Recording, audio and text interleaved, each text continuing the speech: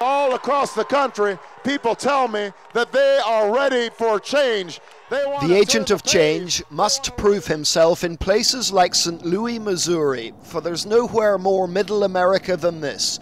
Where east meets west, this state also happens to be the gateway to the White House. 25 of the last 26 American presidents have won the state of Missouri, and that makes the candidates superstitious, because a Super Tuesday defeat here is not just a state lost, it's a bad omen. Barack Obama! Passing under old glory, enter newly minted American politics. How's it going, St. Louis? He stood before a star-spangled backdrop as the thousands here took their snapshots of history. Our nation is at war. Our planet is in peril.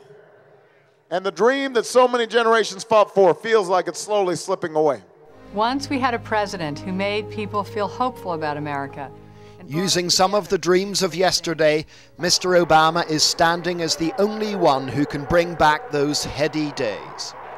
I'm voting for Barack Obama not because he's black, I'm voting for Barack Obama because he's brilliant. But despite the big endorsements, Mr. Obama is in a race against Mrs. Clinton and time. He's had just a week to win over more than 20 states. Has the young man with the funny name done enough? You have to wonder. Barack Obama! The clarion call has gone out, and America is about to answer. John Irvine, ITV News, St. Louis, Missouri.